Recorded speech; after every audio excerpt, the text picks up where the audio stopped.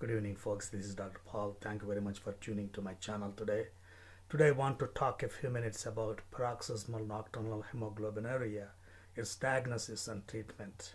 As I told you in the pathophysiology, there are three things to remember.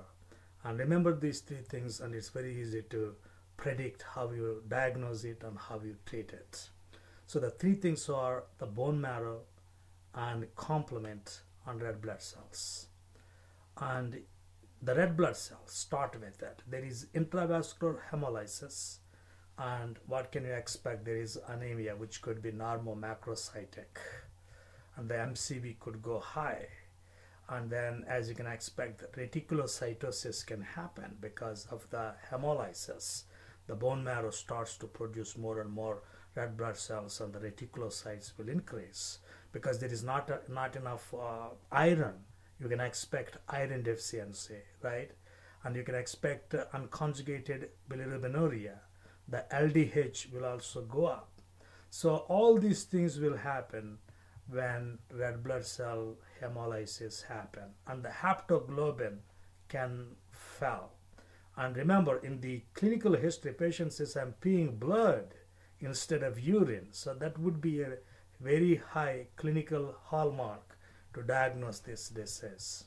And you take urine sample, sometimes you see that color variation, the hemoglobinuria, right in that urine sample. But you say sometimes you may miss it. That's why it's important to take urine samples different time of the day and to compare those things, and then it helps you to diagnose it well. So the next thing is bone marrow. The bone marrow will be erythroid hyperplasia because it is trying to produce more and more red blood cells as red blood cells are destroyed. So the bone marrow is working hard. So that there is ultimately it may exhaust itself, and finally it may result in aplastic anemia. So that's a very important point. Aplastic anemia can happen in patients with paroxysmal nocturnal hemoglobinuria. So very important point, folks. So remember that. Then the complement. You see, the complement is trying to destroy these red blood cells which are deficient in the proteins C55 and C59. So that is, you are going to demonstrate that a substantial proportion of patients' red blood cells have increased susceptibility to complement C due to the deficiency on the surface proteins, particularly CD55 and CD59. Because these proteins, they protect these red blood cells. So that's a very, very important point. So the gold standard test is flow cytometry. And the bimodal distribution of discrete population, that is, some red blood cells deficient in CD55 and CD59, they go to one side, and some blood cells that have CD55, CD59 go to the other side. So there is this bimodal distribution, and that is the best screening test. So remember that the flow cytometry to show the granulocytes that are deficient in CD55 and CD59 is the diagnostic test here. Now let's go to the treatment section a little bit.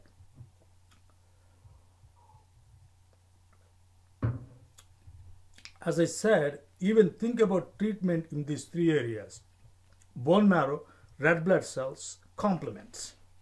Let's start with red blood cells. These patients are deficient in normal red blood cells. So give them normal red blood cells. Isn't it simple? Give them transfusions and give them some folic acid because their bone marrow is trying hard. They are iron deficient. Give them a little bit of iron, like ferrous sulfate, like 3 tablets a day. And what about corticosteroids? We throw corticosteroids on almost everything in medicine. But in this case, they're contraindicated because they have dangerous side effects. They don't help. So corticosteroids are contraindicated here. And then think about complement. The complement is attacking these red blood cells. So find a humanized monoclonal antibody to attack this complement. We got eculizumab right there. So what is the medication we use in these patients? Eculizumab. What is eculizumab? It is a humanized monoclonal antibody. So eculizumab proved to be efficient. It is introduced in 2007. Basically, it is blocking the complement. So I told you the complement is attacking the red blood cells and causing intravascular hemolysis. So using this humanized monoclonal antibody, you are basically inhibiting this complement. Isn't it interesting? Now let's go to the third thing. The third thing is like bone marrow. Simple. The bone marrow is the factory which is producing these deficient red blood cells. So do bone marrow transplantation or do like stem cell transfer into these patients. So easy, folks. Complement eculizumab, give every 14 days. That's the only form currently available as the definitive cure. Then allogenic bone marrow transplant. That's the definitive cure for these patients. Find a HLA identical sibling and then take these medication and give them. And then eculizumab, I said that a lot of patients are getting benefited because of this. And most patients with PNH have mild problems, so they don't even need all these things. But when the aplastic anemia is setting, then these patients definitely need bone marrow transplantation. All right, folks, if you like have questions, please post me. Like I want to make it as simply as possible. Remember eculizumab, there are many questions on this. It's basically a monoclonal antibody acting upon complement so that the membrane attack complex cannot assemble. Eculizumab improves quality of life and it reduces hemolysis. The transfusion requirements and thrombosis risk are reduced. But the problem is eculizumab is expensive. And the other thing is it is attacking the complement. And complement is not a villain, folks. When in what happens, you know that complement deficient patients can get Neisseria meningitis, right? So people who are receiving eculizumab, what is the risk in them?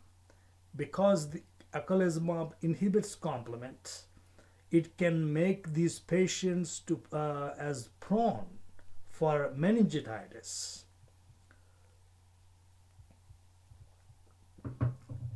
So I have given you three things today: bone marrow, red blood cells, complement. I said the problem is complement, C5 downstream, the membrane attack complex, make it like MAC. It is attacking these red blood cells deficient in CD55 and CD59. So treat those three things. Bone marrow is the problem. Do bone marrow transplantation. It's gone. It's the cure.